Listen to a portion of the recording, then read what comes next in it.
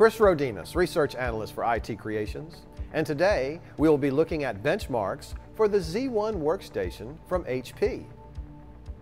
For each benchmark, we use the same Z1 workstation, BIOS version 2.08, with a QUADRO 4000M GPU with NVIDIA driver version 311.15, 4 sticks of 8GB ECC 12800E RAM for a total of 32 GB, a 500 GB RAID 0 volume using two 256 GB HP MICRON SSDs, and Windows 7 64-bit Professional set to best performance. We tested 6 different Intel Xeon E3-1200 processors, as well as the i7-3770K, the i7-2600K, and the i5-2500 Intel processors with hyper-threading enabled when available, each tested using Cinebench 11.5 Sandra Lite 2013 SP3, Spec APC Maya 2012 with Maya 2013 Spec ViewPerf 11.0, and PassMark Performance Test 8.0. Here are the results running Cinebench 11.5. And as you can see, the Intel Xeon E3-1280 had the best performance mark for the Xeon processors with a 7.03, and the E3-1275 coming in second with a 6.85.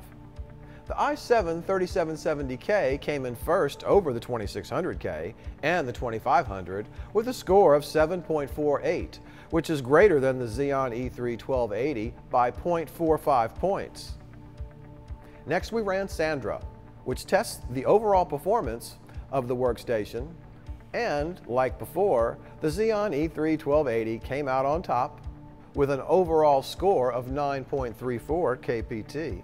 And the i7-3770K came out with a score of 9.99 kpt, 0.55 greater than the 1280.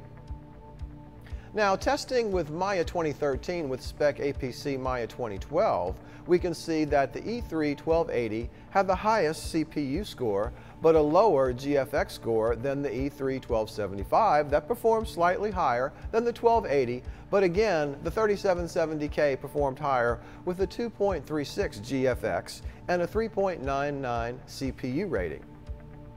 Using PassMark 8.0, we can actually see that the E3-1270 ranked the highest out of 6 Xeon processors tested with a score of 4,135, and the i7-3770K ranked a bit higher with a score of 4,429.3. Remember that performance may vary, especially in real-world situations. Well, that's all for the Z1 benchmarks. We hope this video has been helpful.